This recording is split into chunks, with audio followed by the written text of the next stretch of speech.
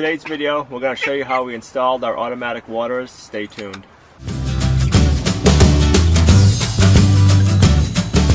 Now we're going to mount the 5-gallon bucket to the outside of our chicken tractor. I'm just using a 4-inch long hook. I'm going to drill a 1/4-inch pilot hole to start it, so it makes it a lot easier to go in.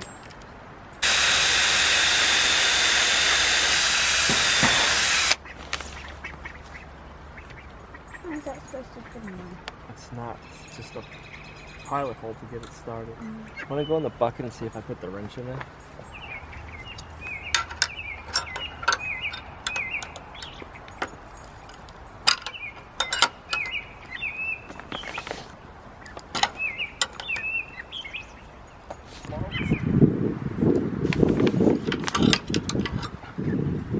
And I'm just going to take the bucket, hang it on the hook. Then I'm going to take a junk piece of 2x4, and on the bottom side, just go and put it under the bucket so it's taking a little bit of the weight off the hook, because 5 gallons of water is going to weigh quite a lot, so you don't want that. You don't want all that weight just on that hook and the handle. We're just using 2.5-inch long deck screws.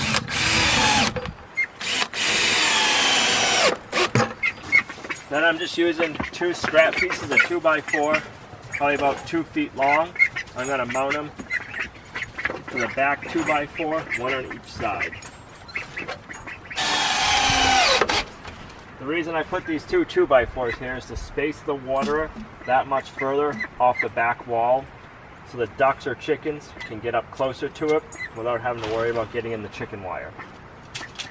Then you're just going to need 2 3/4-inch pipe brackets. You want to make sure the water nipples are pointing down, not completely, but pretty close.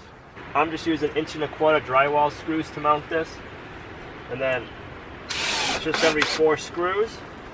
So when the ducks grow, the chickens grow, we can adjust the height as needed.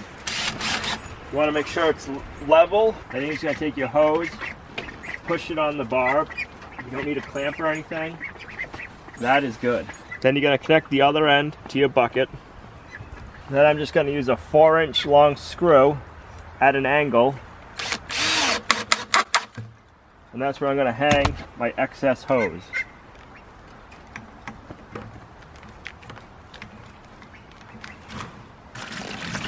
Then just go ahead and fill up your bucket.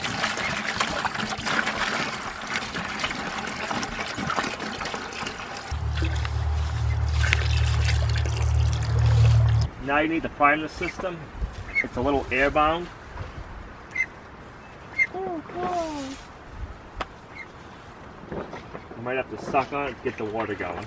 Yay. You can't see now. You got to suck on it to get the water going. And then you want to put the hose back on. And the pipe is air-bound now. So you got to push the nipples in and get the air out of the system. If you listen, you can hear it gurgling. Go to the end one.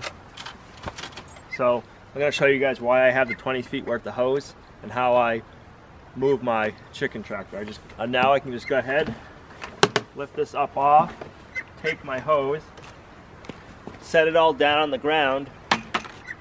I can go ahead and move my chicken tractor 10 feet forward or so, whatever the length of the tractor is, and I have plenty of hose to do so.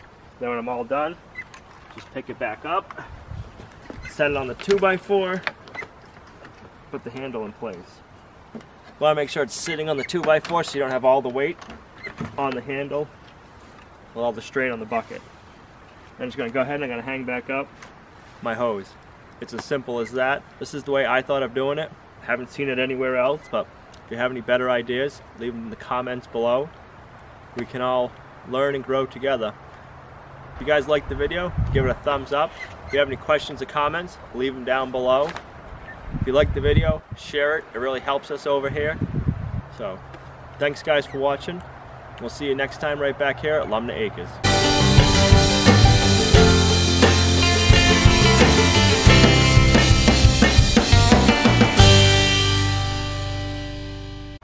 Yes! That little pipe back there might not look that much to you, but that saves me from hauling water out to the chickens first thing in the morning when I get home from work. and sometimes before I go to bed. So now they'll have 5 gallons of water. That should last them 2 days, maybe 4. So I only gotta lug water a couple of times a week to each chicken tractor versus 3 times a day. These little accomplishments at the homestead really make me excited. See you guys next time.